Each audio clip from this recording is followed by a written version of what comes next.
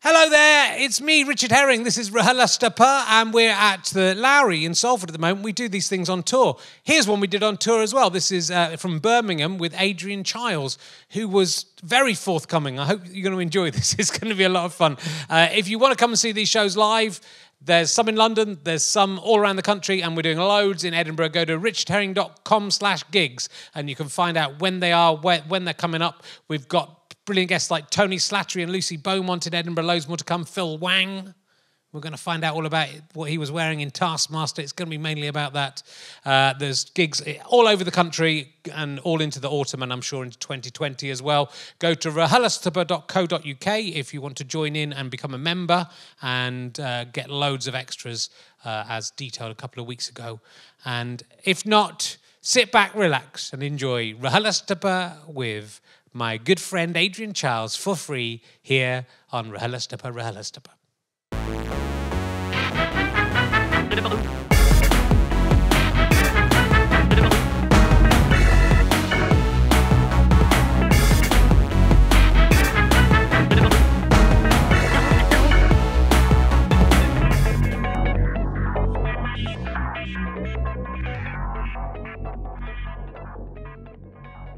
Ladies and gentlemen, welcome to Birmingham Town Hall. Please welcome a man who's wearing the same jumper he's wearing in the poster for this tour. It's amazing. It's Richard Herring! Oh yeah, fucking hell. Whoa, thank you very much. Whoa, the guy's up there. Amazing. Thank you very much.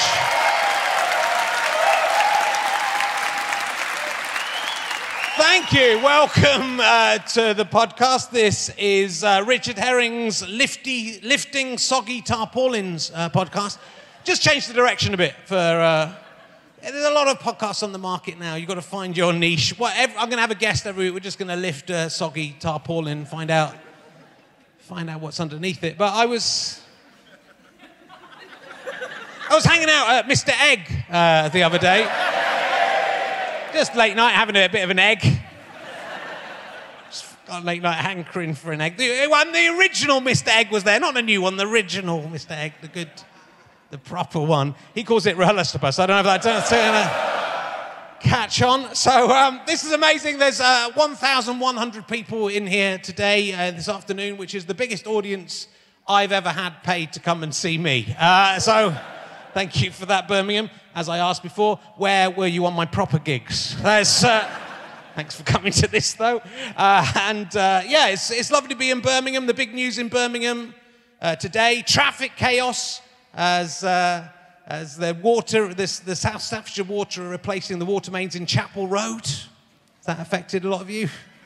There's people very upset about that. There was a sinkhole there, apparently it went off crazy, but no, traffic's going to be... A lot of you thinking about the drive home now. Am I going to make it? Also, Birmingham is a horrible place, as you will have probably know. Birmingham, of course, is the home of the parents who don't want their children taught about homosexuality. That's what the rest of the world thinks about you. I think they don't want anyone in Birmingham taught that there's anywhere else other than Birmingham that they could go to have something nice. The people who are trying to teach kids about homosexuality are called no outsiders, which could be interpreted in two different ways. That's the problem. They're trying to teach about tolerance. I don't know if that's deliberate, but it's good. And I have to be careful here because, of course, Birmingham people get very cross if they go to see a football match. They don't like the other team. Even if they're from the same city, they'll go and just punch someone. So I have to watch out. There's a lot of rivalry in Birmingham between the different football clubs you have here, which is weird, really, because, I mean, they're all pretty bad. So it's... I'd sort of keep it quiet if you liked any of them. Asking which is the best Birmingham football team is a bit like asking what is the best animal's urine to drink. It's a carpy, obviously, but that's, I wouldn't go broadcasting around. Imagine being so angry about, I like cat piss. I'm going to punch that dog piss bloke in the head. Birmingham famously has more canals than Venice. Not really the number, is it? It's not really the number of canals that is... It's how pretty the canals are and whether they're surrounded by nice buildings and people on gondolas. That's what That's the selling point. It's not, oh, we got more, mate. Don't go to Venice, we got more. I don't think anyone cares about your canals. If Birmingham was sinking into the sea, I don't think anyone would pay 25p more for their pizza. That's what I'm saying. What else have I got for you? Nothing else, I don't think. The traffic chaos. So look, we're going to crack on. Birmingham Town motto. Not as good as Manchester, but better than Wolverhampton. No, it's not bad, is it? That's not bad. You come third in most things, that is. So my guest today is probably best known as the sex party host in Sex Lives of the Potato Men. That's why you're here, sir. That's why you love that film, don't you? Think, I hope you can get the sex party host guy. Unbelievably true. Will you please welcome Adrian Chiles, ladies and gentlemen. He's from Birmingham. He likes football. Welcome. Pick up the mic, that's for you. Talk into that. Adrian Chiles from Birmingham. I've just got a couple of apologies first. Number one, I can't imagine there's anybody left in Birmingham remotely interested in speaking to me or hearing from me who hasn't done so already in some pub or stuff. So I'm sorry. I'm particularly sorry for my brother-in-law who is here and called me last week and said, I've had that ticket for months.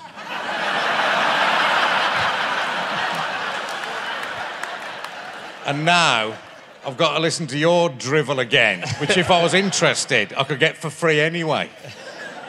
So anyway, look, actually, when they're trying to get me to come on here, they give a list of all the brilliant people you've had on in the past. That has the opposite effect on me. I said, you know, Richard E. Grant and stuff. Why would anybody be interested? So anyway, I suppose that's my sort of. You were just the best I could get. Let you know. Well, many a true word said. Yeah. It had sold out before we booked you, and see, there's a lot of people. Yeah, the whole line gone so there. Yeah. I'm very excited. As I mentioned backstage, I did used to drink in Cafe Nero in the same Cafe Nero as you in Hammersmith in King Street. Yeah. And I was sitting next to you one time, and you had the same Sony Vaio as me. It's a little one. It was a little Sony. It was a must date it because I've been Mac for a while, and I said, "Oh, how are you finding the Sony Vaio?" And you found it was all right. Oddly, does it get any less boring than this? No, this is it. It's going to be mainly about times I've met the guests. But I must be boring too, because I actually remember that. Only once in your life is somebody going to ask you about a Sony Vaio. Yeah.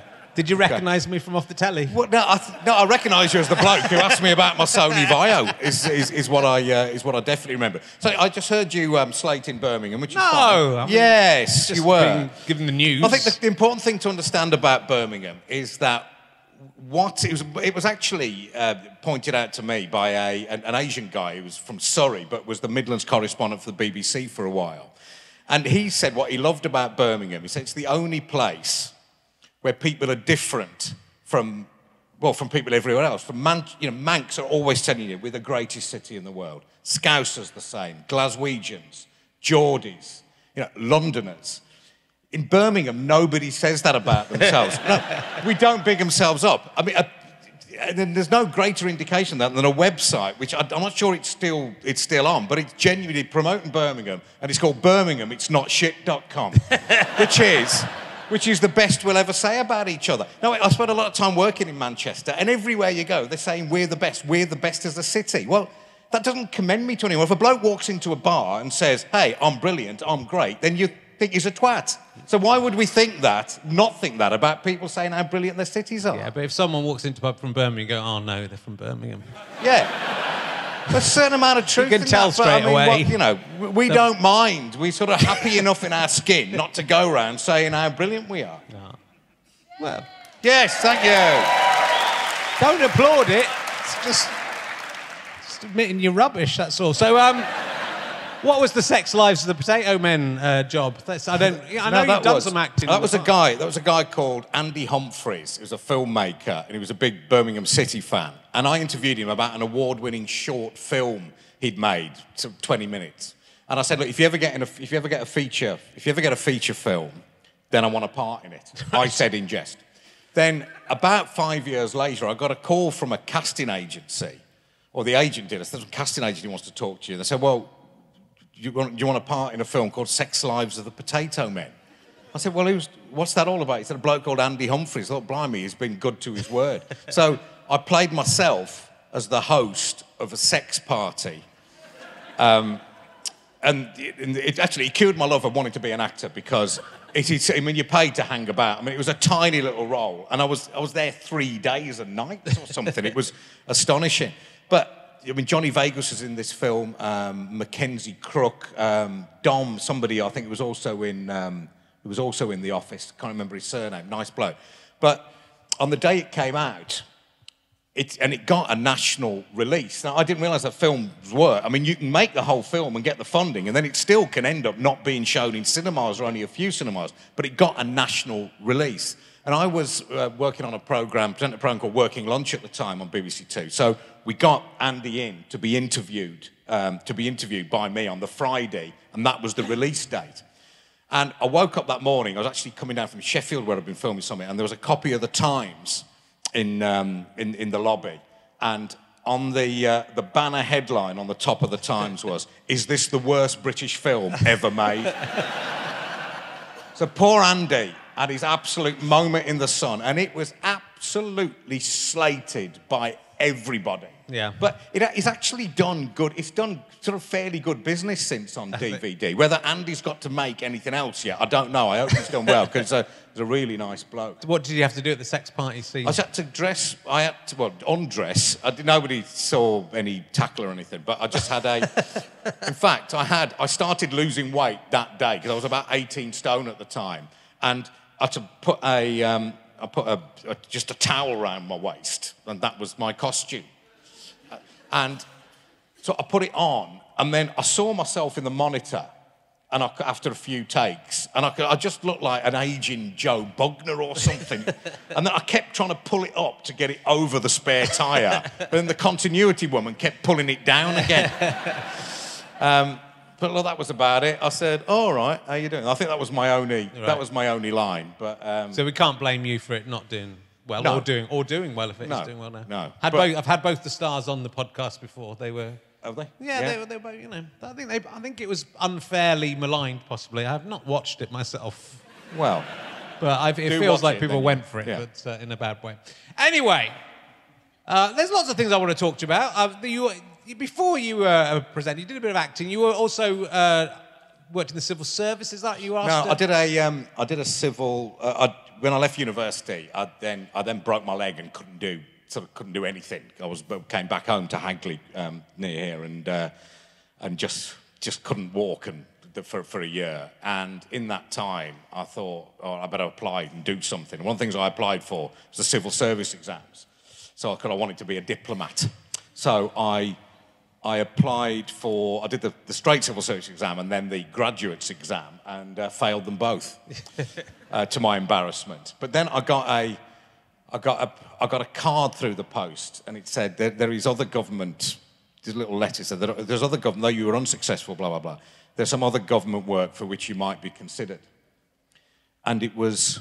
I remember the address was, if you are interested, please reply to the Director of Establishments. I always remember, it seemed a peculiar phrase, Ministry of Defence, Whitehall, London or something. So I just wrote, why not, yeah. Then I got a call, okay, well, can you come to an interview? And it was addressed on the Tottenham Court Road. And then, I remember when my mate had to drive me down because my leg was still in plaster. And so I got to this address, and this woman took me into this sort of room. He said, "Have you parked anywhere?" I said, "No." I said, "Well, why'd you ask?" And she said, "Because it's going to take about 3 hours." Fucking hell, what are you going to talk about for 3 hours? And it was the most forensic interview. I mean, no stone unturned. It was like, so tell me about your primary school. What were your friends like? Who you hang around with? And sport, and what did you do? And there was no stone left unturned. And she got to the end. He said, "No, I can tell you... I can't tell you what this job is about now." I thought, well, that's a relief. And she said, "I'm not from the Ministry of Defence, as you might have suspected." And I went, "Yeah, I don't know." He said, I'm from MI5. And I will never forget it. Literally, there's a couple of times in my life when the ground has shifted between my feet. I just could not believe what she was saying. And she said, "Right, I'm going to leave you alone now. You need to read this. And then I'll come back in and talk to you a bit more about what the job entails." So I was like hyperventilating. And then I got this document. It said classified and top secret. I mean, it literally was like something out of a... If you saw that in a comedy, you think it's not really like that, but it is like that. It did say those words on it. So then she left the room, and on reflection, I think I must have been being filmed then, because and if I was, that's, you know, it wouldn't have looked good because I was going, I just didn't know what to paced around the room a bit, looked at this thing, couldn't take anything in. And then she came in, she made me sign it. And then she came in and she asked me, and then she told me, I asked a load of questions, and she told me kind of what the job entails. Basically said it's very boring. I remember asking her, so what do your friends think you do then? What do you friends think you do for a living? She said, look, you tell somebody you work in the civil service, it's an absolute conversation stopper straight away. There are no supplementaries. But she said, you can only tell your mum, you can only tell your immediate family. Yeah. So I went home, I didn't say anything for a while, then I was sitting just having something to eat in the evening with my mum and dad, and I was getting up to this, I told the whole story up to when she said, you know, I'm not from the Ministry of Defence, I'm from MI5. And my dad looked astonished, my mum looked baffled. And then the doorbell went. My mate was there or something, and then then went, whoever it was, went the other room or something. Then I went back into the kitchen.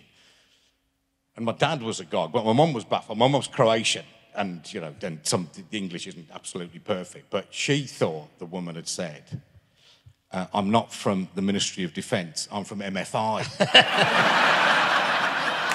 Which, no wonder she looked baffled. Signing the Official Secrets Act. All for sort of flat-pack furniture. Yeah.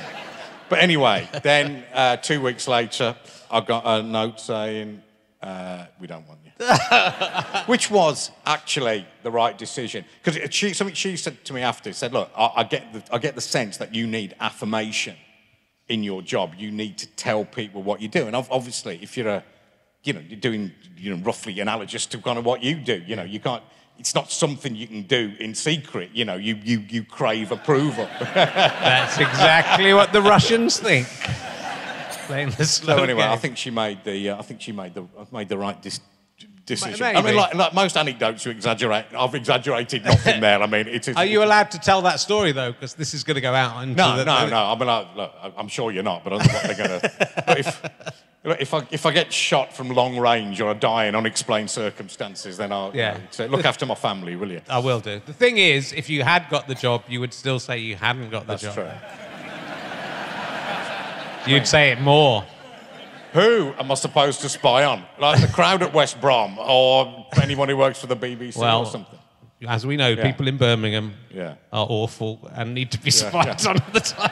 If you'd been spying on that bloke before he went and hit that guy, you just could have stopped him, couldn't you? I know that wasn't West Brom, but it's all the same to me. Why did you choose West Brom out of the three or six? Your clubs choose you, don't they? So I love my granddad, and my granddad was an Albion fan, so I sort of went up every week with him, and it's just become an absolute illness. I thought it'd get better. I go there in the same spirit. I might go and visit an aged relative, an ailing relative. I go out of duty. Yeah. You do it, and then you leave, and then you go back next time. Interestingly, my daughter, when she was little, I used to drag her there, and the younger one, sort of would go from time to time. And but she doesn't go anymore. She's now 16. And a friend of mine I go to the Albion with, she saw her elsewhere, and she asked her, so why don't you go? And she said, I don't mind being there. It's just the thought of being there. That's all. Well, actually, interesting, with me, it's the other way around. Being there is shit. But actually, the thought of being there, for some reason, excites me. Or rather, I find the thought of not being there absolutely unbearable. It's interesting. If there's a game coming up, and let's say we got Birmingham next Friday night. If I knew I couldn't go there, if I knew I couldn't go to that game for some reason, I'd feel sick and wrong all week. Yeah. But at such time as that game finished, I wouldn't care at all that I wasn't there. Because if we'd lost, I'd be thinking, well, thank God I wasn't there. If we'd won, I'd be so delighted I wouldn't care. And if we drew, it'd be something in between the two. Yeah. So, I was hoping I'd be released from this nightmare, but there is no end to it. I support York City, so West Brom is like unbelievably high. Yeah, in the but look, but everyone's. But I think that's a bit of a myth about which. There's the same pain for everybody in football because not as much as there is for York City, mate. No, but it's the pain. It's all relative. It's all relative to the. It's relative to what you expect to attain. So if you're a Manchester United fan, you know it's a disaster if you finish second. So you've got that level of pressure. If you're a West Brom fan, it's a disaster if you got relegated, which we did. But you know, it's finishing 17th in the Premier League was fantastic for us. So I mean, everybody apart from perhaps two fans of two teams end the season bloody miserable. That's just how it happens. I mean, football's just stupid, isn't it? Yeah, so, yeah, I think it is. That's what I would say. I don't worry too much about it. Not most of what you do in your job, but it's a waste of time. It's a waste of time. Yeah. Why don't they all just play once and then that's it? But I think perhaps they should just not do anything for a year, just cancel football for a year, and everybody can just have a word with themselves. You know, like farmers used to have to leave fields fallow for a year. Let's shut the fuck up about it for a whole year. Not worry about it, and then come back the following season. No transfer news, no ups and downs. Well, hopefully we'll have another world war, and that's the kind of thing that happens. That's if we have a world war. Yeah. Probably going to. Do you know, I have the season of 9/11. We got relegated. We had a nightmare season and we were facing relegation. I honestly found myself idly thinking, if there was an atrocity here, like a nuclear attack, they'd have to cancel the season in February, then we couldn't go down. That's dark, that, isn't it? It is. Even if that involved my own death, it still felt preferable to relegation. So any Albion Blues or Villa fans here will know exactly what I mean by that. You know, we're all in this together. It is. It's like interesting you say West Brom and in another city, people go, boo, but everyone's going, yeah, we're all shit. There's no point. Can you get somebody to move forward and sit in these seats here? They're It's like a whole family of Birmingham people decided just not thought, to... who's that? Oh, fuck it. Everyone else still came.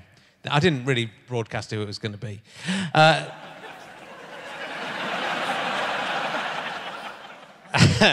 So let's talk about. I remember you from Working Lunch. That's when I first saw you. It wasn't a show I tuned into all the time because it was about business and stuff. Yeah. But you know, I was working from home, and sometimes neighbours also. It was interesting. And when that first started, somebody did say to me, look, it's just not going to work. It's a business programme for people who aren't interested in business, which is kind of true. And he was right, but it did last for 13 years and sort of got a bit of a following. Interestingly, I mean, kids now, the kids who are watching it then, you know, are now running hedge funds, driving around in Ferraris. You know, I meet them somewhere and say, oh, it's you that got me into business. I say, well, good for you as they get into their chauffeur-driven Bentley or whatever. So they're sitting as 7-year-olds watching it. And, you know, it did well by them. But actually, I'm prouder of that programme than anything I've done, actually. Because everything we did get on that, we kind of earned for ourselves.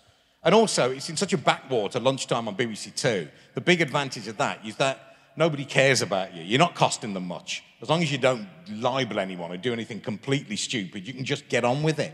And sort of creatively, without bringing it sound like a bit of a wanker, you can try different things. If they don't work, try something else. If you're absolutely banging the spotlight on doing football, Champions League football or something, there's precious little room for experimentation because you try something and the walls of hell come tumbling down upon you if people don't like it.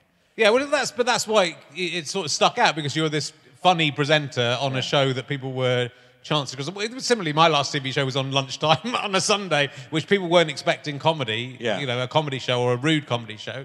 And so then it was like, oh my goodness, this amazing thing's happening that's sort of secret. But that was probably the secret of your success. I suppose it was. It was also having a Midlands accent, which people always say, how do you get on telly with a horrendous accent like that? And for me, I've always taken it as a positive, because there is no doubt about it. If people hear you with a Birmingham accent, they think you're stupid, right? We've just got to accept that. I never minded that, even at college, whatever. But certainly at the BBC, because you just underestimate it. You're better off starting any interview, any situation with people thinking you are stupid, because then you've got to do relatively little to impress them. So, you know, I'm absolutely deadly serious. So I went to, my first introduction to the BBC, I got on work experience through a friend of mine, a girl from Hagley, who was on work experience there herself, and on business programmes on the television centre. And so I walked in there, just knuckles dragging along the ground, didn't know what to do. They never heard anybody with an accent like mine. And so they didn't know what to do with me. So then I dragged myself into some planning meeting they were having. They're all sitting around, probably 10 or 15 of them. And I soon realised all I had to do was just construct one coherent sentence. I swear, they looked at me like I was Stephen fucking Hawking or something. This boy is a genius. Oh my God, he's something special. You know, but somebody who's been to sort of Charterhouse and Cambridge isn't going to have that advantage. I felt really sorry for a lot of them because more was expected of them. Fair enough. It is rude to all these people who have the same accent as you but couldn't get on TV, though, as a result. So that's...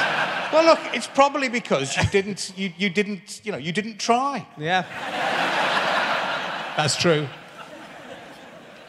Just turn up. Go, where's the pub for you? That's how you speak. Just exact replica of that. And so you kind of went on this journey, I guess, with your career, that it went from that to getting onto the one show. That's quite a... And I was a long time on working. I was 13 years on working, like sort of barely noticed, sort of under the radar. And I was doing radio as well. Actually, the tipping point was The Apprentice, actually. Yeah. Which always felt like a bit of a cheat, 'cause I don't think I'd really earned it. It was I was the presenter of the after show, which in itself was piggybacking on The Apprentice itself, which itself was an American format that had been brought over here. So I remember talking to the controller of BBC One at the time, Peter Fincham, who said, "Look, you know, he said, think of it like this: you score a tap-in the semi-final, the Cop or something. You're not going to go, well, I didn't really earn that. Somebody else made the goal. Like, just put it in the nets, and you'll be fine." So that was kind of a big success, and then everything seemed to flow from that. You know, I found the whole rise at that point absolutely bewildering, and I found the equally precipitous decline just as bewildering, but obviously not in a good way. Yeah. But that's it. Well, it was going into a new era. I suppose that does make sense for that leap. But then, was there any when you got off? Was the one show was it a thing that existed before? No. So you started. No, that was. I mean, I always remember the previous controller of BBC One, Peter Salmon, said, I would never have had the balls to commission that, because you think about it, you have given over a slot, however many weekdays in the year. I think it's 256 or 232 shows a year. From 7 till 7:30, you've given that slot to a programme. Yeah. Now, if that programme doesn't work, it's a nightmare for the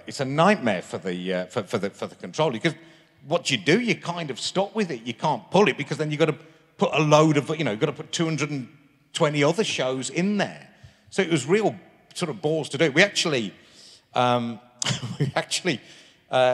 piloted it here, but it was an on-air pilot for 3 weeks in 1 August in 2006.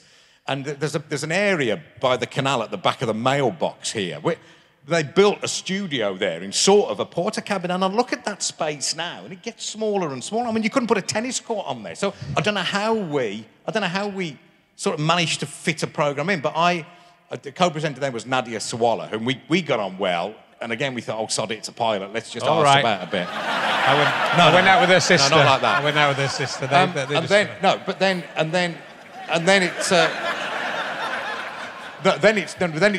it seemed to work. But I remember, we're into the second week. I thought we're onto something here. It was going to work. And I remember the season had started by then, and I was walking to the Albion along the Birmingham Road, and there was a bloke sat on a wall where the Hawthorns pub used to be. And he went, "All right, Aid." I went, "Yeah, all right." And he goes, "The one show." He goes, "Fuck it." I went, that's all he said. Yeah. You know, it's funny. It's a fair review. It's a fair review. I'll never get used to the... I'm not on social media at all. I'll never get used to sort of feedback sort of from the public. And it's not the kind of loathing you sometimes get, because people don't give you that generally in public. I mean, you might get a bit of stick, but generally people are nice to you or ignore you or, I don't know, laugh behind their hands at you. But, you know, I've had a whole array in my time. And there was one that absolutely killed me about 6 months ago, coming back from Manchester. Classically what happens, the question I answer 1 million times a day. I mean, not 1 million, obviously not 1 million. I would say literally 10 times a day is, oh, you're not on telly anymore. I don't know what the response is. I say, oh no. Well, I've been fucking filming something. Are they not putting that out? But you know, you're just your shortcomings or your sudden lack of success.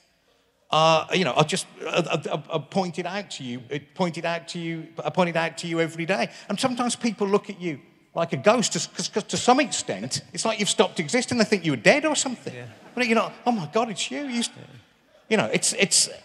I can't really identify with this. No. But, I got on the tram in Manchester going from Media City to Piccadilly last week. There was a load of primary school kids on there with little high-vis things. I've been on a trip to the Imperial War Museum in Salford. And so I started chatting to them. They had a couple of teachers with them and everything. They're really good kids. So, what do you want to be? So I want to be a Marvel superhero. And then this other little girl said, well, actually, she stood up and said, excuse me, sir, would you like to sit down? I went, no, you're all right, Angel. Anyway, she wanted to be an actress, a singer, or a dancer. And she said, if I couldn't live my dream, I'd be a nurse. And I'd do all the mucky stuff. But actually, interestingly, so I'm sort of veering off a bit, but she then stood up and said, what did you want to be when you were little like me? And I thought, wow, what a great question that is. And the point is not what the answer is, which isn't that interesting, but I mean, she had curiosity. I knew at that instant that little girl would go far, because don't you think what you want from people is curiosity? I don't care anymore what people know, or importantly, what they think they know. I'm interested in what people want to know. Yeah. Do you know what I mean? If people just aren't curious about anything, I don't quite get that. But anyway, on that tram, I own that tram. Those kids bloody love me. They were in and they you know, it gave me more pleasure than anything I'd done in the 3 hours broadcasting I'd done before. Anyway, and also I knew they didn't know who I was or anything, so I thought, well, I've earned this, you know, I've earned this. It felt like a performance. Anyway, I came to get off, and one of the teachers stood up and said, children, can I say something? Something you need to know about this gentleman. He used to be famous.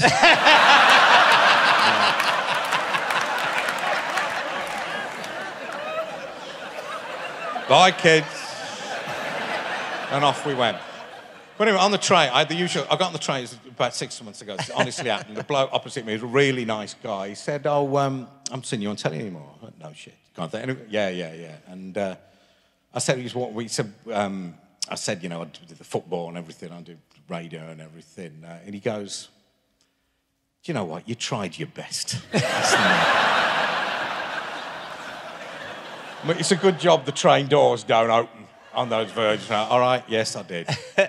Ta-da, then. And just it's also because, you know, but that's the price of becoming super successful. So, like, it is getting beyond that level where the working lunch level, even the apprentice level, and then you're in people's rooms every single night. And then, but actually, it's interesting. There's a guy I know who worked. He was head of comms at West Brum, very popular figure in the business, and in the end, he left for whatever reason.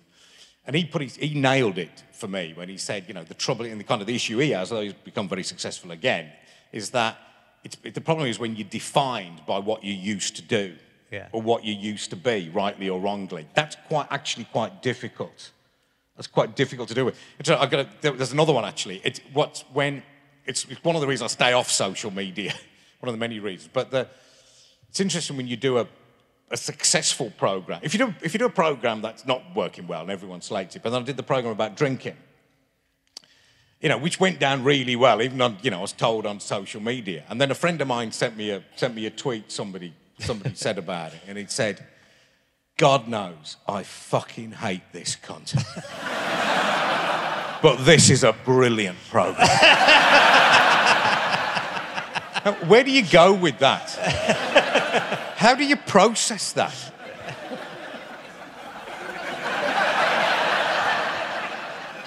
But the thing is, I think as a comedian, you sort of... I mean, some comedians don't realise it, but like, ultimately, you can't... Not everyone's going to like what you're doing. As a comedian, you kind of realise it, because to be a good comedian, you have to have that reaction from certain people. Everyone who does that to me, I go, yeah, great. That means as long as everyone isn't doing that, what I'm doing is working. Yeah, because, you know, I'm meant to be rubbing people up. And in a way, I mean, that is the biggest compliment. If you can put it... If you can put a positive spin on it, then, you know, it must have hurt him. To like the programme. Well, A, you like the programme, and B, you're a really amazing cunt as well. So that's two. That's another one. Actually, I was in. I remember New Year's Day. I was in Liverpool for a football match, and we had a few drinks, and then we were going up to Anfield. The Albion were playing there, and walking up, and there's a proper Scouser came down. I can't do a Liverpool accent, but he goes, "Hey, you're that cunt off the telly, aren't you?" I went, "Yes, that's me." What can you say to that? Off you go. I'm getting quite stressed recording all. You just reminded me about something about testicles, actually. Oh, really? Earlier when you... Okay, was that in the warm-up or was that on air?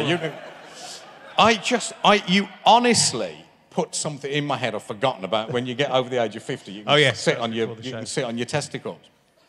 Well, I was 52 on Thursday and I haven't got to that stage. But I suddenly remember, I literally haven't thought about this in what must be 46, 47 years, seeing my granddad naked. And just being, I buried it away, it was so horrific, but just how low they hung. Yeah. That's the future, that's the future of your testicles. You've seen the future. Yeah. The other testicle story I have, since you didn't ask, but I'll tell you. In 1978, it was the day that Arsenal played Ipswich in the FA Cup final. Yes. I got on my bike at lunchtime, midday, just to cycle to little down the road to my nan's house, and it was raining. And they had a short little steep drive. I was all excited to get down. I was going too fast. Put my brakes on because it was wet. Brakes didn't work. Smashed into the house, basically into the wall of the house, and sort of up against the window, but not through it, where my granddad was sitting reading the Birmingham Post. Anyway, I was howling. Went in to the front, knocked on the front door, and they let me in. So I was just lay on the floor howling, and then they looked down, and for some reason, maybe I later found out because I was covered in blood down here. They pulled my tracksuit bottoms down, and basically I'd half sliced off my entire sort of pack. I don't know how else. So basically, the whole thing was like that. Wow. So it was hanging on. And then, so I remember my nan called my mom and said, I'm afraid you'll have to come straight away. Adrian's cut himself in rather a funny place. So then they came down. There I was, my trousers around my ankles and my bollocks hanging off. Yeah.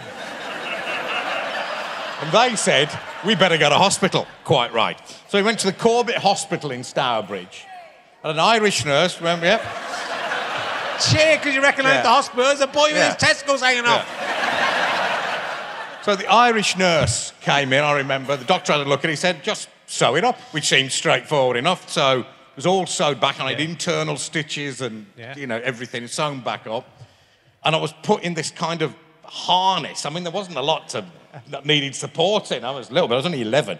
So this little, to put this on this harness, put my trousers on, went back in time for kick-off. Perfect. But then the neighbours started coming round. And I remember my mum, halfway through the first half, Ipswich had just scored. Yeah. And my mum said, your Auntie Kay's come round from next door to have a look, show what you've done. So I stood up. All right, pull my trousers down. There's a huge harness arrangement with this tiny little winkle popping out. All right. Okay, thanks. It's a bit sore. Anyway, sat down, watched the football. But actually, I didn't realise my parents were worried for years this would have some detrimental effect on my fertility, which, having fathered children, apparently it didn't. So, whatever she did with those internal stitches, she put them in the right place. And it's funny how you've got your legs positioned now. I told you that story. Yeah. Do you have is it like Frankenstein down there now? Is it all? No, you get the stage, you don't really look at it much anymore, do you? So, no. They've all kind of got that scar up the back anyway, haven't they? So, yeah. You know what I'm talking about, mate. It's where the penis fuses together in utero. We can talk about that more later. So have you seen, back to the One Show, which is all I was interested in, Adrian. Okay. Thanks for the story about your severed penis and testicles that I did not request. Have you seen the new Alan Partridge show? Actually, I must say I haven't. But I saw bits of it, but I was out somewhere, I didn't have my phone on. I switched my phone on, then there was like 40 texts. I thought, what's happened? Somebody died or something. I realised that he'd mentioned my name, which is a great honour. I mean, on that show, definitely, I was sob Alan Partridge. It was, I'm reminded of some of the stuff that happened. I mean, I don't think I was a twat, but I was a bit of one at times. But you just get used to stuff happens, starts to become the norm, and just like little things, like, remember I was trying to, I wasn't allowed to go in my own clothes, I wasn't trusted to be dressed properly, so, I'd sort of go in, and then you go into the wardrobe room, and there was a nice Australian woman who just told me what I was going to wear, and I gave up arguing, so she gave me some trousers, and I put them on, and then I put my shoes on, and then my phone went, I was on my phone, and then I thought, well, once she tied my fucking shoes up, I mean, subconsciously I found, I was going, you might, and I just realised, she said, I think you can probably tie your own fucking shoes up. But I'd somehow come to, it had somehow become the norm. And you become, like, footballers are completely infantilised in the sense that you go, I went training with West Brum once, it was about 20 years ago. They didn't even have their own training ground, so it wasn't a well-funded club at all. So I went in all my football kit and everything because I was training with them. I realised the players don't. You get there, and my kit, like theirs, was all laid out. But, I mean, everything. Yeah. The pants, they were green Marks and Spencer slips, little briefs. Yeah. And they're like that. You literally could turn up naked or in your pyjamas or a suit of armour or whatever. Yeah. Fine. It's all laid out for you. So no wonder they become like hopeless sheep. They're not allowed to look after their own passports. They don't feed themselves. Everything's washed for them. You became. I certainly became infantilised. Like. Yeah. Well, the thing with TV is that that you can understand why, to an extent, why people go crazy in lots of different ways, sportsmen and TV stars, when you're treated with that level of. You're so important. So if you're a bit of an idiot, you'll get someone to tie your shoes. If you're a real idiot, you'll end up having to go to prison. Yeah. So it's because absolutely because you're treated in that way, and then everyone is also you sort of see it. If the star of the show falls and is no longer the star of the show, everyone else falls around them as well. So But there was something about the pace of that show because it was so breathtakingly quick. You'd be on for half an hour or 27 minutes or whatever it is, and there'd always be 4 films on there about there'd be cot death would then go into sort of badgers. Would then go into something about the history of toasters or something. And then in between, you have to crowbar in a bewildered... I mean, the most bewildered one we had was Michael Stipe, I remember. And he shortly retired from everything shortly after that.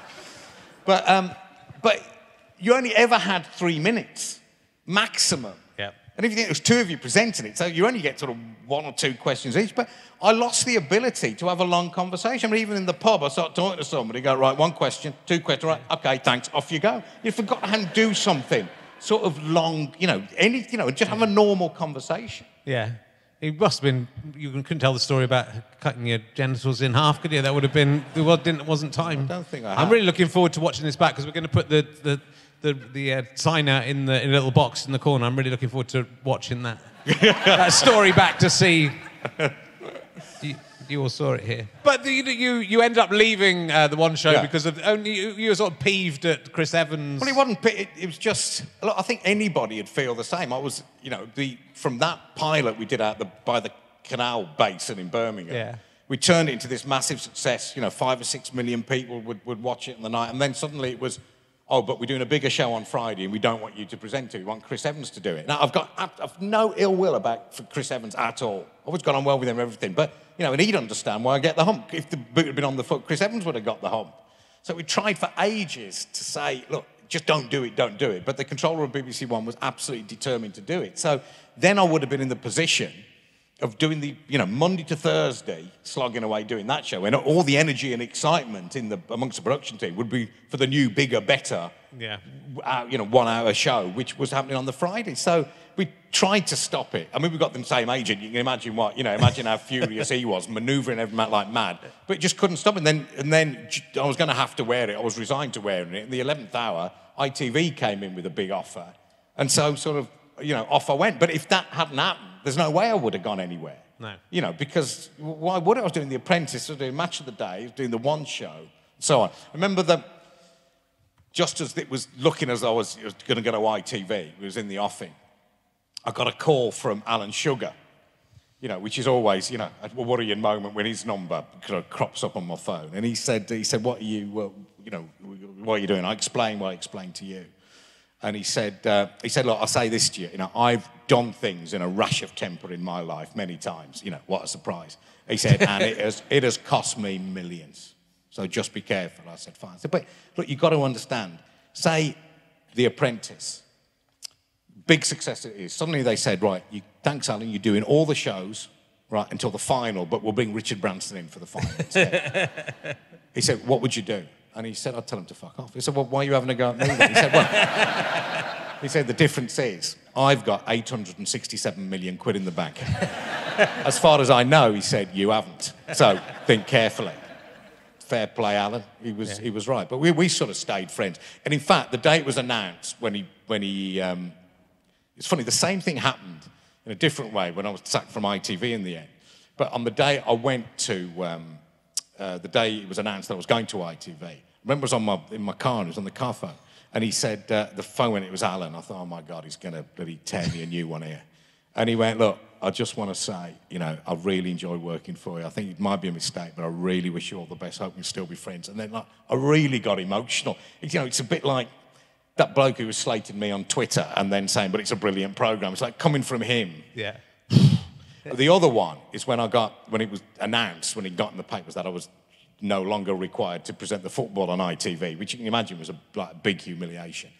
And there was a photographer outside my flat, and this was all kicking off. It was on the news and everything. And I thought, oh God, right, here we go. So walked out the house. Photographer, I was trying to dodge him, but I went the other way, and he came sprinting round. And I remember Frank Skinner had actually said, if something bad's happened, you've got to smile, because the shot they want is of you looking miserable, which is my default look. So that of all mornings to be forcing a smile. So anyway, he came, he sort of got the picture, and then it was a really bright sunny day, and he just looked a bit crestfallen, and I realised, I said, I don't know what's happened here. The sun's behind me, so you can't see a thing, can you? And he went, do you want me to walk the other way? And he went, yeah. So, all right. So he stood the other way, and then it really helped me paint the smile on. And it was so I could smile walking the other way. Anyway, I had to go and see my dentist that day. I was taking loads of calls from people and stuff. But I walked all the way into the middle of London where my dentist was. He was a mate. And he says, you all right? I said, yeah, I'm fine. And then it was the most peaceful half hour, because I didn't actually have to talk. It's great being the dentist. You don't have to talk. You're just messing around your mouth. And then I finished. And I'd been fine all day. I felt fine. And then I got a text from Roy Keane, right? And he said, look, I'm absolutely gutted for you. It was along the lines, I can show you it later, I can't see my phone away. I'm gutted for you, I really enjoyed working with you, and I consider you a friend, and I hope we get to work together again. At which point, I completely lost it. Because, when Roy Keane's got his arm around your shoulder, you're fucked. Something really terrible, must have happened. But actually, Roy has been absolutely good to his word. I know we're not close friends with him, but he's always kept in touch. He's always got I had some friends from Israel who were who were coming over it was the boys' bar mitzvah, and he was a big Man United fan, and there was a big Man United game. He said, "Can you get us a ticket?" And I said, actually, they had to come on a Sunday because they couldn't go on a Saturday because they're sort of Orthodox Jews. I said, right, can you do anything? You know, and he broke his balls to get them a ticket and leave them there, you know, and that stuff is, you know, that stuff's important, you know, so it's, you know, I'll kind of sort of value that in him and many others I work with. Sure. So, I mean, do you think that the part of it was, you know, it's the British ways, and you get built up, and then people sort of wanted you to fail, or do you think it was just the shift in the timing of the day? I think there's the same relationship. Look, yeah, a number of things went on. I think that our selling point was the same with Christine. We were both sort of the boy next door, the girl next door, who were against sort of improbable odds. Some have been from Northern Ireland. You know, me, despite my accent and my looks and everything, managed to, get on, make a success. So, you know, people felt part of your success. But then you get a big job and everyone starts talking about telephone numbers you're earning. Then you can't be the boy next door anymore. It's interesting. Something struck me once. I was, it was somebody famous and successful I knew I went out with for a bit. And I was saying to her, we're so lucky, we've done, I feel so lucky, we've done well, you've done well, we're lucky. And then she said, look, don't fucking involve me in that. If you want to consider yourself lucky, you consider yourself lucky. But, I'm here because I'm fucking good, I'm funny, I'm brilliant at what I do and work my arse off. I'm not lucky, I deserve this. Now, she wasn't being arrogant, but she was making a point. I thought, yeah, that's right, you can't go around all the time thinking, this is just luck, although I still do. And then, when I was then earning a lot of money, not as much as in the papers, but I was, by any estimation, it was a lot of money. I realised you end up loathed for that, and I sort of get that, life's hard, struggles for a lot of people, and I don't lose sight of that. But I realised I was being hated more for what I was earning doing something than, say I'd won 5 million quid on the lottery. Yeah. People go, oh, no, fair play, win it on the lottery. But then obviously that is luck. Yes. So why would you be hated less for that than doing a job which in some people's estimation wasn't particularly good? But at least I was working for it in some measure. Do you know what I mean? Yeah, it's strange. But, that's the way the world, people are logical as we're seeing in the world now, in general. Yeah. But what I found doing, I am genuinely, and I bore myself, I'm genuinely negative. I'm staying with my parents tonight in Hagley. If I get back there alive, I don't even take that for granted. And it's literally just getting on a train, going to Hagley and walking back to their house. But it's like a pleasant surprise to survive another day. I'm very negative about sort of everything. I think it's from being a West Brom fan, seriously, I think that's a contributing factor. But I honestly I remember saying to Christine and the guy who came from the one show with us to work on Daybreak, I said, this is absolutely going to work. I feel sure of it. And Christy was looking at me. Fuck, this is a worry, this is. I've never heard you bloody confident about anything. And I'm never going to be confident about anything again because it just didn't. What I actually found, the key problem is, and it's absolutely critical if you're on a breakfast show, is that I'm just no bloody good in the morning. I don't mind being up, having a read, drinking a coffee, having a walk. Yeah. Great. But I just don't want to fucking talk to anybody, which is just completely useless. It could be good. I'd watch that show. Yeah, yeah. I mean, I get it because my wife's like that anyway in the morning. So basically, I get that show every morning. Yeah. We should get together. Yeah. Did you still get paid all the money even though they sacked you, or do you have to give some of it back? Up to a point. It's all right, isn't it? That's a long. Lives in Chiswick. Something I did find is that you can move away from what you're good at. If you want to be a journalist, what you go into it for is to ask people questions, and especially once Daybreak had finished. And I thought, Daybreak's figures weren't much different when we stopped doing it to what they are now. It's just got a bigger sense of itself. Just Piers sheer bluster, and he's a friend of mine, and I really like him. But he's got that self-confidence and bluster to just push it through. I just haven't got that shot in my sort of psychological locker at all. But actually, I lost my thread. What was I saying then? I forgot what I was saying. Hang on.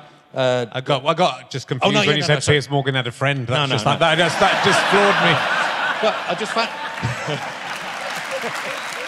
look, taking as I find, he's been brilliant. But it's when you're doing football, yeah.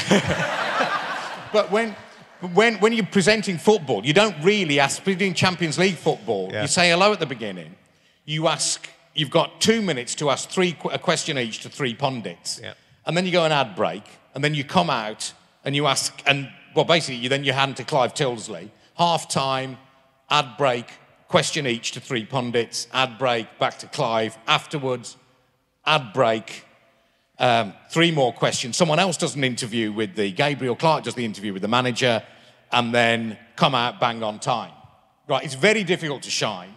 You're just about getting the words out in the right order, and everyone says you're a complete fucking twat anyway when you finish. So I'd realised I never actually interviewed anybody. I hadn't actually sat down and asked questions of somebody for 10, 20 minutes. Yeah. It hardly ever happened during that era. And then suddenly, when I went back on Radio 5 Live, I felt the blood flowing back into my veins. Something felt different. I thought, oh yeah, I'm actually doing what I came into this for.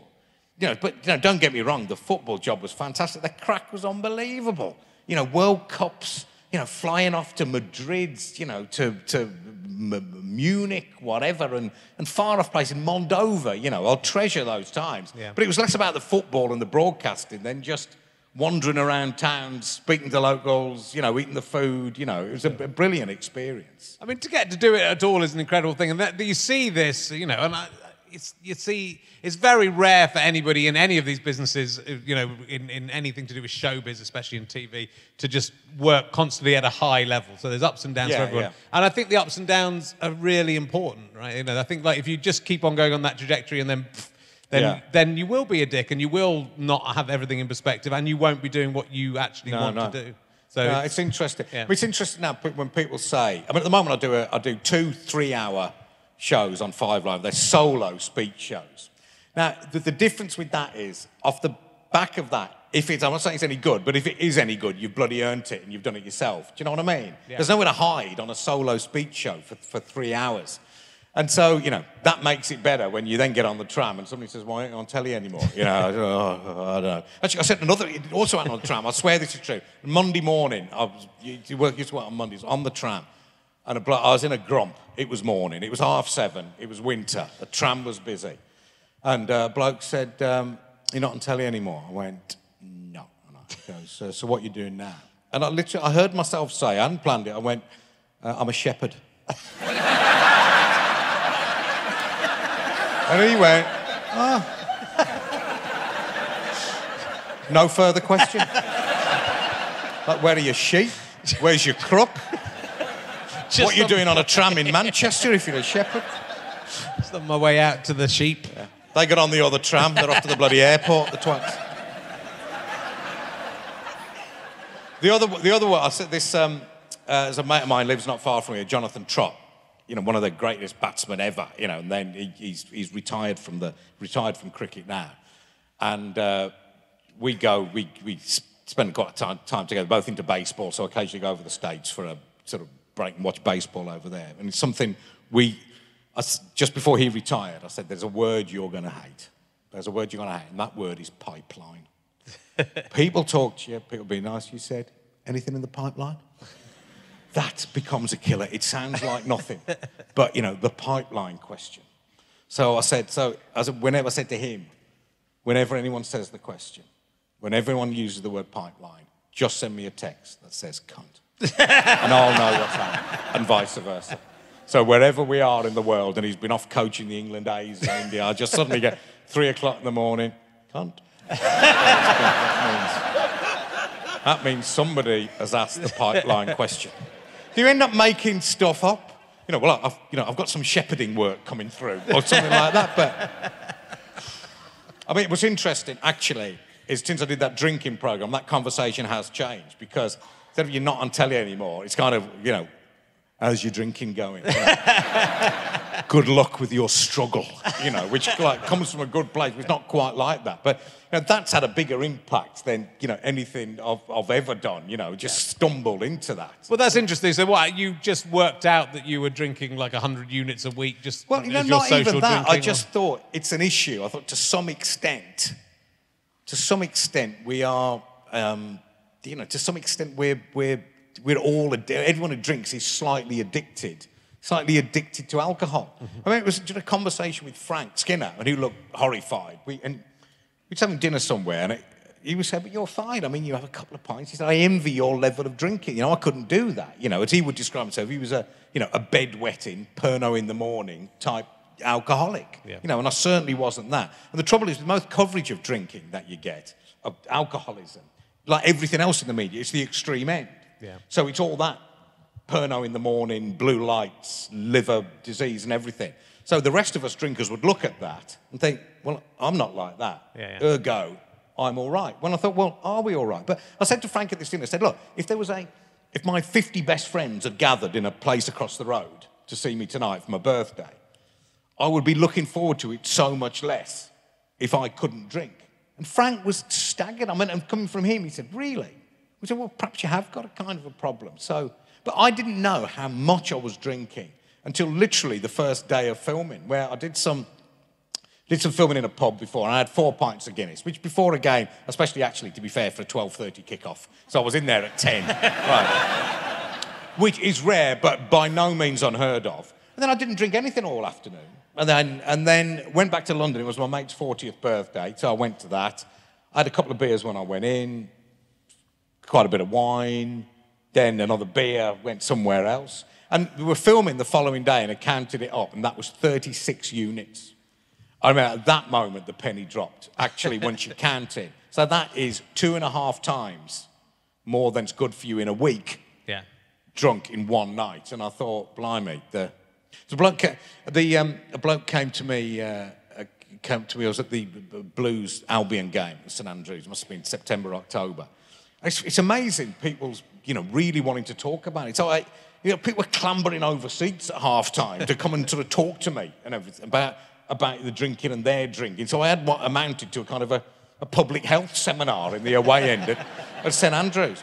And one bloke said to me, he said, I'll get you. I saw what you did. I said, yeah, I'll get you. I'm like that. He said, but I'm drinking. Do you think this is too much? He goes, I'm drinking 50 pints a week.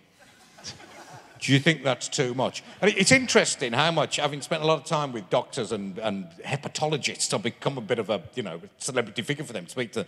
It's amazing how you start talking doctor cobblers. So instead of saying, of course it's too fucking much, you idiot, you went, well, you might consider cutting down a little bit. But my point to him, what I said to him was that, look, if you're really enjoying all of those 50 pints, you're loving the bones of every one of them, then I'd honestly say, fuck it, just drink them. But what I found, when I read, and I made a little back-of-the-envelope calculations, and I started drinking, at 15 in Hagley, getting served underage in pubs and whatnot. If you lined up all my drinks in all those years, right, I reckon that, I calculated that'd be between 3.5 and 4 miles long. Right. If you lined them all up. Yeah. I just thought the real tragedy is this. How many of those drinks did I really want, enjoy, need? Right, and I reckon it's no more than a third. The rest of them have just been, it's just sort of habit, drinking for the sake of drinking. The first couple are kind of, you get, if you can drink a pint and a half, you get to quite a nice little mellow stage, but then you ruin it by drinking another pint. Absolutely, but absolutely right. The rest beyond that is just habit. I was with Lee Mack last night working on a programme at Sky, and Lee stopped drinking. I think he's got some role with alcohol concern. I said, well, why did you stop? And he said, I realised it was all bollocks. I said, what do you mean? He said, well, the drink I really enjoyed, he said, was the first, which what everyone always says, it's the first pint. You get in the bottle, the first glass of wine. Oh. Now, we've all had that. And that's what I kept talking about in the film. That's what I couldn't do without. And he said, well, that feeling's bollocks. And I'll tell you why it's bollocks. It's because it takes half an hour for that alcohol to get in your bloodstream. So whatever you're feeling at that moment you drink the first pint, it is not the physiological effect of alcohol on your system, and it might be the anticipation of that feeling coming. In fact, that's what it must be. But nevertheless, I thought that's a good point. But an interesting discovery, by the way, I made since making that programme, just writing stuff for the liver specialists, is that looking at the figures of how much people drink, right? 5% of people drink loads, right, which is plainly unsafe. I mean, north of 60, 70 units every week. And actually, I was well edging towards that. Then another 25% drink between 14 units a week and 35 units for women or 50 units for men a week, or in that bracket where you are causing some harm. And I found, I had a scan on my liver, and it was, you know, I've got some level of fibrosis from what drinking's done, so I kind of had to cut down. But that's that. That's another 25%. So the shocking statistic to me is that 70% of all drinkers are actually drinking 14 units or less. Yeah. Now, that's amazing, because nearly every drinker I speak to, bollocks. That's bollocks. No, it's not, you know, as much as anybody can, you know, it's a huge sample based on a huge amount of research. So that is really amazing to me. So one of the many excuses drinkers like me used to give, you know, I don't drink, you know, there are millions of them. No, I haven't got a problem because I do a lot of exercise, because I don't drink during the day, because I don't drink on my own, because I don't drink spirits, I don't, you know, this, that and the other. I don't mix drinks. All this bollocks. Another one of those was, well, everybody drinks. Well, actually, not everybody drinks. No. And also, the vast majority of the people who do drink are keeping it to 14 units or less. You know, so it is basically possible. Lightweights, aren't they? Yeah. But it's interesting. I mean, my whole, not social life, my whole way of interacting with people is built around drink. Like, yeah. I think that's the problem. For example, there's a friend of mine, it's Karen, we're going for a drink after. I wouldn't know kind of, what else would we do if we didn't go for a drink? We can't drink coffee for hours. We can't go for a walk. What is there to do apart from drink? Life's got no meaning without a drink. Drink water. Herbal teas are nice. I haven't had a drink. But you can't sit in a pub for 4 hours. You can. And drink herbal tea. No, you can't. You can. Oh, it's nice. Do sign up for Beer 52 as well if you so I wouldn't do it because I don't drink anymore. Let's ask people we cross if I don't ask you some emergency questions. So I'm going to ask you some emergency questions. Can I get a picture of the audience with the lights up at some stage? I'm sure we can, I'd just yeah. like to... We can do that. I'm sure we can put the lights up and have a picture of the audience. We do that? We can do it later if you want. No? OK, we can't. No, we can't. Okay. I mean, I'm a bit terrified of seeing 1,000 Birmingham people in one place with the lights on. They're all cardboard cutouts at the back that your agents put in. There might be no one can turn the lights on. Oh, there's a man moving. It could just be someone leaving who doesn't want to be seen by Adrian Chiles. The last thing go on. Have you ever seen a ghost? Yeah, so maybe. Ah! What a time for that. Blimey. But even with the lights on, there's a big swathe of people there that the light is repelled by. It just seemed dark. No, the magic is.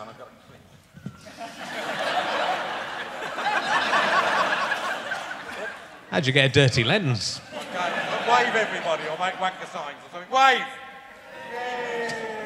Like it. Thank you very much. Please turn the lights out again.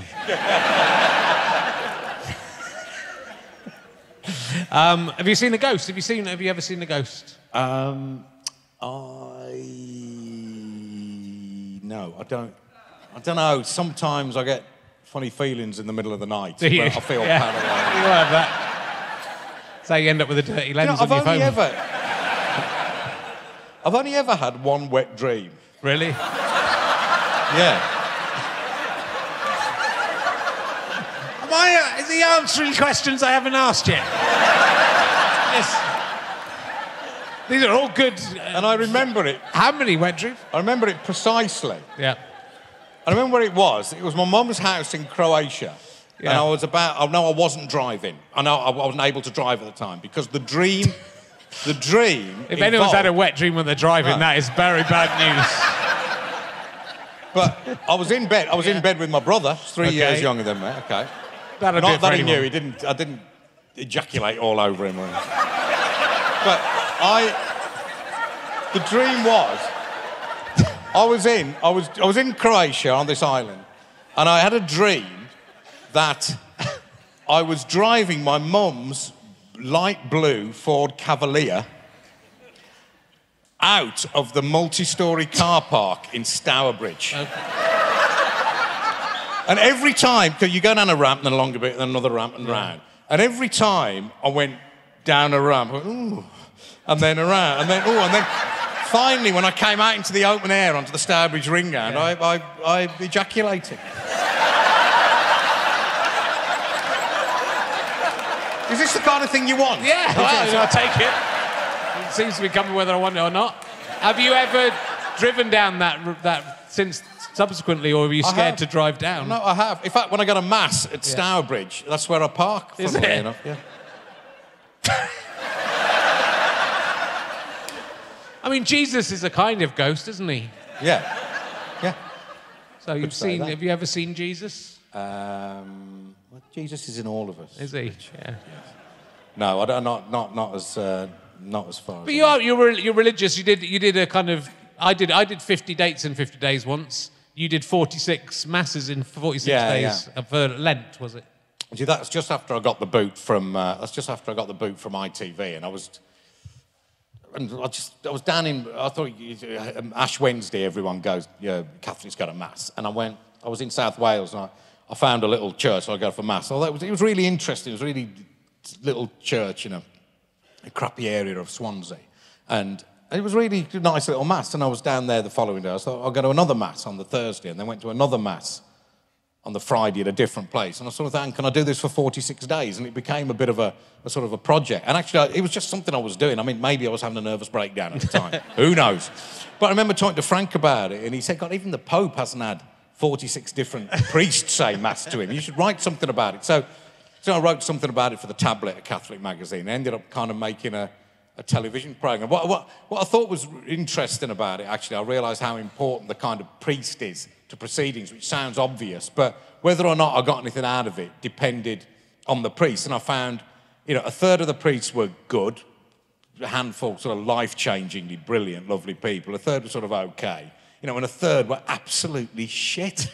I mean, you can't stand in front of an audience, go and talk about great joy and everything, looking as though you've just had your phone bill or something. Just not looking pleased to see you. When you talk to people about priests, and they say, sometimes they say, he's very good with people. Well, that's like saying about a footballer, he's got a kick in a ball. I mean, it seems to me it's the first, absolute requirement, number one, is to be good with people. But in a way, it did sort of change my life doing that. I just got on a sort of different, not on a different spiritual path, almost sort of a different career path. Not that that's why I did it, but it was interesting. I can tell you're bored shitless. I'm not bored. You want to talk about ejaculation instead? I was wondering about all the units you must have drunk with all those masses, but that's actually. It turns into Jesus' blood, though, so it's fine. I wasn't drinking for Lent. I wasn't drinking for Lent either. So, But you can drink the wine because it turns into Jesus' blood, and you believe that because you're a Catholic, so you're fine. That's true. Yeah, I mean, you've become a vampire, but that's not as bad as drinking. That's true. Don't try and get me on Catholic theology. It's above my pay grade. Why does God let bad things happen to nice people? It's interesting that, since you ask, because I remember after the Manchester bombing, I was sort of down there on the scene for 3 hours the following morning, which is obviously massive. And people were saying, well, how can God let that happen? It's kind of part of the narrative of those things. And with those things, look, I'm no theologian, I'm not, I'm really not much better than an agnostic, probably, certainly in some Catholics' eyes. But for me, that's quite simple to explain. You see life as a triumph of good over evil or evil over good. Sometimes evil triumphs over good. So I've got no trouble explaining that in terms of what God does or doesn't do.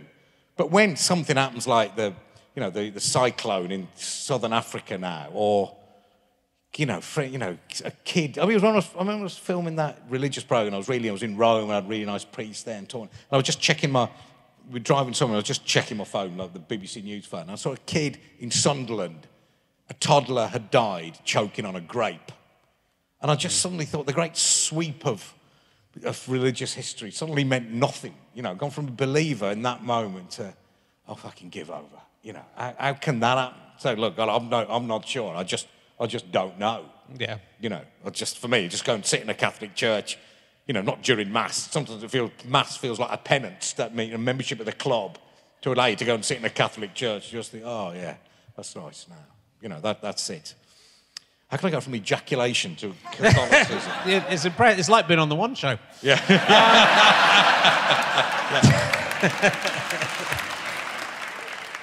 Let me ask you another emergency question. There's a good answer. Another answer might be, there is no God. There's no one looking after anything where it's all a pointless waste of time. So, let's look, just for the people of Birmingham, let's go very old school. Would you rather have a hand made out of ham? They'd just be happy. Sorry, say that again. Would you rather have, we've only got halfway through, would you rather have a hand made out of ham or an armpit that dispenses sun cream? If that was the choice. You can ask subsidiary questions or just answer straight away. Sun cream, definitely. Sun cream? Yeah. Yeah. No, don't like... No. Why? Why? Why would you make that choice? The hand will grow back if you eat it. Slowly. Yeah, but I'm vegetarian anyway. So, yeah, but it's not made out of... it's animal matter. No, it's not. It's you've created out of your own... Would you eat your own fingernails? No. Look. Would you eat... You can't question me. You asked me a straight question. I told you a straight answer. I can question you. I'm going to press you, Minister. I'd have factor 20 out of one armpit and factor 50 out of the other. OK. It's only one armpit and you only get one factor and you have to stick with the factor. I'll go for factor 50. I was talking to some dermatologists and they say no suntan is healthy. You know, cells are dying. So you've got to... Anyway, it's your public health announcement. Stay below 14 units a week and never get a suntan. No drinking, no going out. Midlands football is shit and we're all going to hell in a handcart. Thank you very much. Have a lovely afternoon. We've done very well. We've been going... Oh, God, we're going for ages. We're going to end soon because I want to go home. It's quite nice doing one in the afternoon, isn't it? I could go home and just miss the kids' bath times. It's perfect. Absolutely perfect. I won't. Have you ever seen a Bigfoot? Not that I recall. Good to think about it. No. All right. If you could have I'm going to make this a new question. If you had a finger that could travel through time, what would you do with your finger and where would it go? It creates a small wormhole and you're able to look through, but you can only get a finger in and then you can flick something, I don't know, touch something. Yeah, it's like that. It's very much like that, yeah. It's very similar to the rimming. It's actually very similar to rimming. Which I guess you could do if you could persuade, like, Napoleon to stick his arse up against the hole. They've turned the lights back on again. Oh, my God. Scary. Is there anything you'd like to do with your finger in time? This might be telling us we have to stop. I don't know. I can't believe you've had to sign all this. What does she do for ejaculation?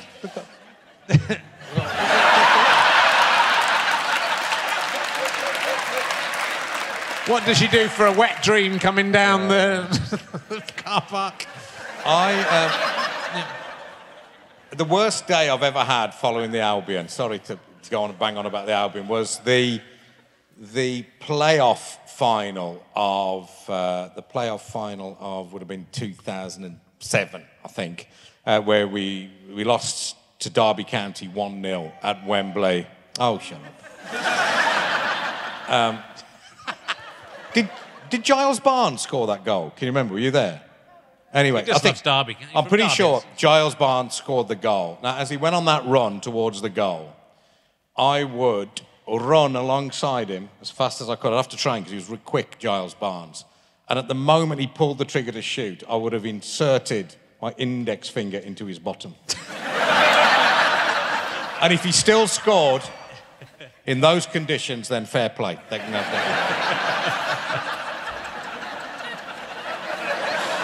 It's a good answer. Well, what kind of other answers have you had for that? Well, all sorts of amazing things. I mean, it's not a good question. That was a good answer. You can poke Hitler. I need to get... What's Hitler? Yeah, that's good. Yeah, that's what I'd have done. Yeah. I mean, most of what you do is just made up as you go along, isn't it?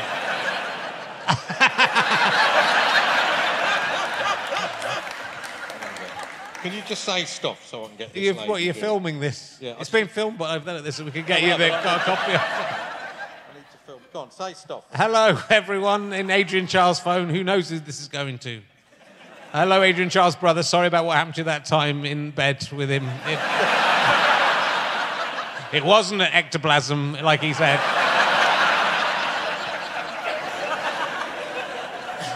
Have you got enough?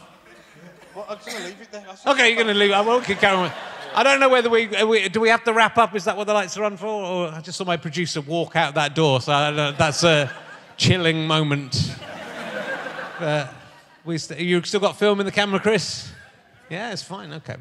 Well, we won't do too much more. Let's see what else. You once raised £60,000 by shaving off your beard. Well, yeah, we were scrabbling around for. I came back after Christmas with a beard, and this might have brought about the end of my career on the One Show, actually, because I came back for Christmas with this beard, and someone said, "Oh, it looks all right," so I left it on. And people started commenting on it, actually, and I thought, I'll just leave it on, so it became a thing. But then the controller, who then later went on with the Chris Evans business to effectively boot me off on Fridays, somebody told me that she'd rung up and said, "Adrian, tell Adrian the beard goes." And I was dying to shave it off, but at that point, I'm thinking, fuck this. I don't care. I end up looking like a submarine captain. I'm leaving this beard on. So it turned into a bit of a thing. So in the end, the compromise was that I got it shaved off to raise money for, I think, children in need. Right. So I was scrabbling around for sponsors to do it. And in the end, I just called Alan Sugar. I said, "Can you help me out?" He said, "Yeah, I'll give you 60 grand. That's fine, just do it." So to be fair, he did. Remember, that beard was even reviewed in the Daily Telegraph. And I was very, I'm not really a natural sort of beard grower. And I think it's a guy called Christopher Howes who writes for the Telegraph, and he reviewed it. He's got a big beard himself. He said, it's not much of a beard, but at least Chiles has got past the Yasser Arafat stage. I thought that's as much as you can hope for, isn't it? I'd gone sort of post-Arafat. Well, my producer walked through that door, went like this, and then also let the door slam, which is very poor producing. So if you heard it slam on the audio version, that was Ben Walker, our producer, who I'm indebted to for his work. He's at the back smirking as if that's a cool thing to do. You'll be sacked. I'm going to be like Adrian Chiles. You tie my shoelaces from now on, and I'm going on to Stuart Goldsmith's podcast for a record fee. So I'm not used to live audiences. No, but seriously, you might have 20 million people watching an England game or something. You can't see the fuckers. Do you know what I mean? But now you can see them. They look quite happy, though. He'll be using this later on for his wet dream material, don't you worry.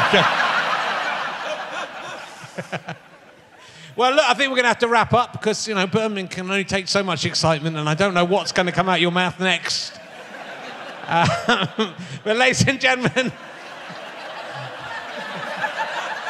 Don't film her when she's not doing anything. Hang on a bit. There we go. Hang on a bit. I think... How did she do this? I think the signing woman is brilliant. Hey.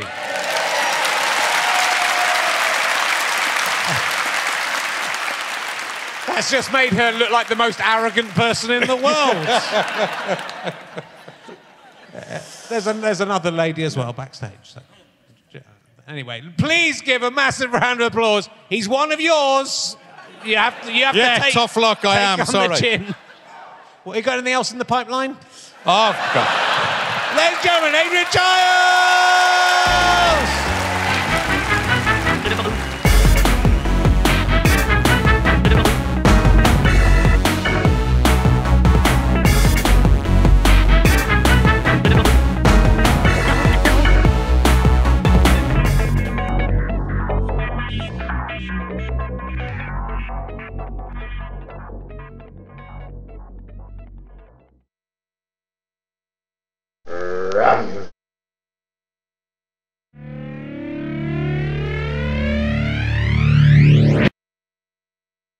How'd you like them sky potatoes?